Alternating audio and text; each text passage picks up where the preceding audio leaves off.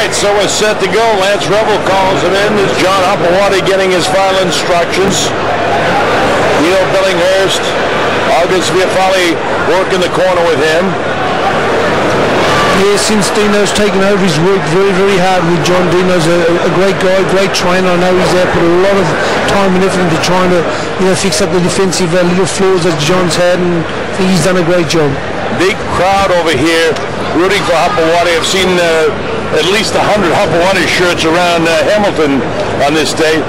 This is a preliminary fight leading up to the David Tour, Shane Cameron, fight of the century. There should be fireworks from the get-go here. Hoppa decked out in the gold and in the green, Colin Wilson. Wilson the southpaw, jabbing with the right hand. Big, strong, powerful, 6'5" former champion Colin Wilson. Hopoate taking his time here in the early going, and the big guy jab away at him. Expect to see Hoppa try to throw the big hooks in the right hand, catches Colin. Just grazed the chin, almost tipped him over with that. Works downstairs. Hoppa a little bit patient here. He's looking to land the big shot, Jeff. He's just taking his time, and he marks me to mention he sponsored Delmage today, a great commercial company out in Sydney. They sponsor the Manly Cereals. They also sponsor John Hopoate. Great group of people there, the Delmages. Hoppa has hit him a couple of times, and both times Wilson went up against the ropes, especially the body shot, so there's considerable power in favor of Hoppa. He goes reaching downstairs with the right hand. Big Colin Wilson trying to tap with that right hand, which is his jab. But when he jabs, he pulls his left hand back, and can he be hit with a counter right hand? I want to tell you, it's there. Watch him when he definitively throws a jab. Watch the left hand. It drops and comes down away from his chin. You see that? Every time he does it, he drops his left hand when he really extends the jab.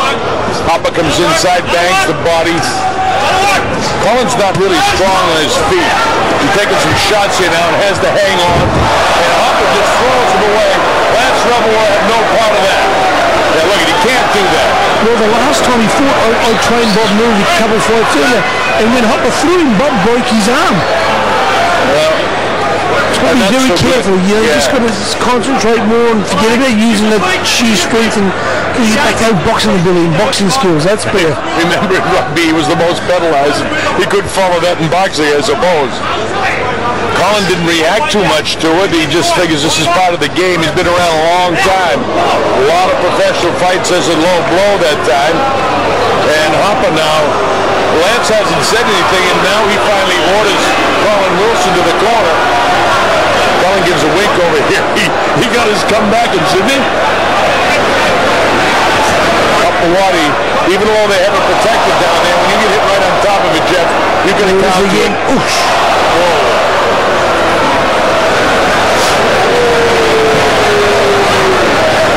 No question about it. They can give him up to 5 minutes if they want, but most fighters don't take it. Lance asked him if he's okay. The funny thing is, Hoppa threw him on the floor, he hit him low. It's just one back. That's it, that's all. But right now, Colin Wilson, with time running out here in the first round, trying to reach downstairs. I think Hoppa gets that round based on landing heavier blows.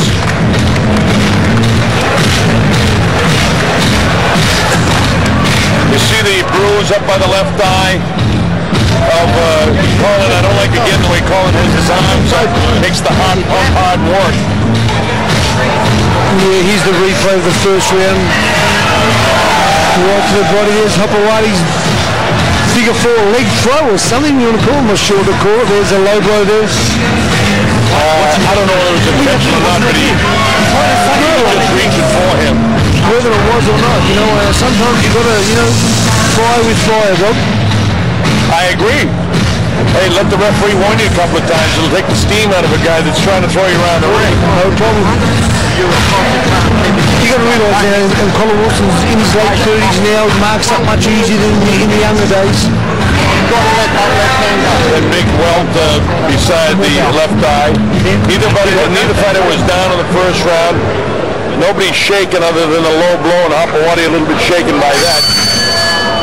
So here we go with round number 2. The Colonel Bob Sheridan here with Hall of Famer Jeff Fennick, three-time world champ next to me, Seth Brown and our entire staff here at Mystery Creek and Hamilton. And I know you have the great anticipation for the next fight that's coming up, the fight of the century. Tua and Shane Cameron doing battle. For all practical purposes, that fight is a heavyweight eliminator. And it's certainly the biggest fight ever.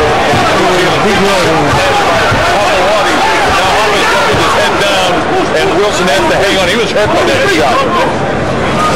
Coming back, Hopper goes to the body again.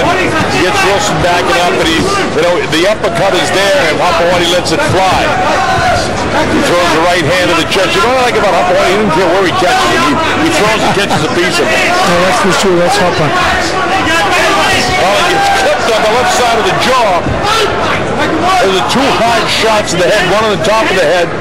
One with the right hand, one with the left hand, and Hopper taking command here in round number 2. Cullen goes fishing downstairs with a long, reaching left hand. There can't be any power with that, with the legs so far apart. Coming forward, looking to land a shot.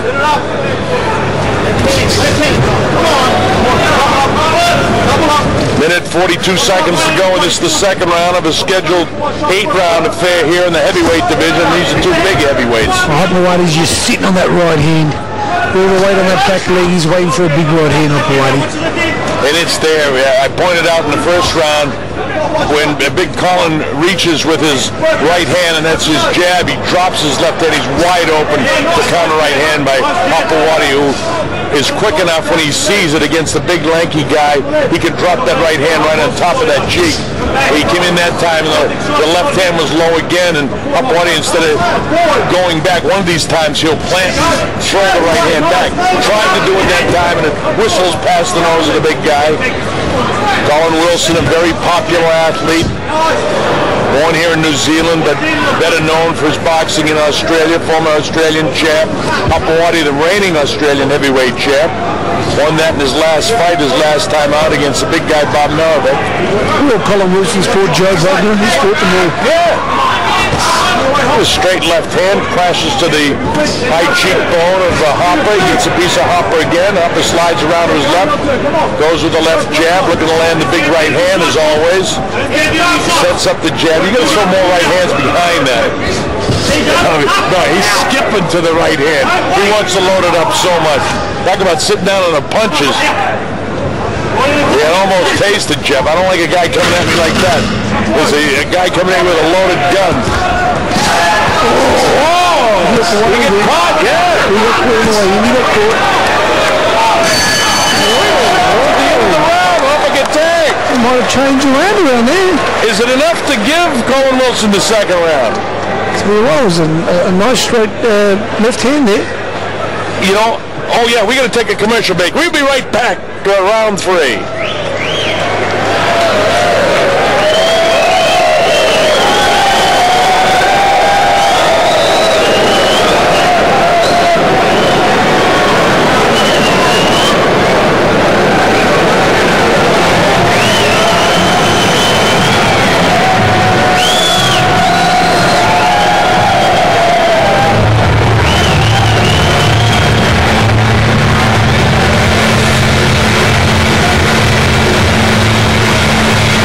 Hopewadi leading that big right hand.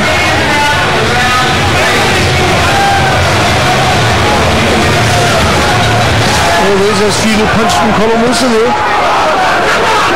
Oh, there it is, a great left hand.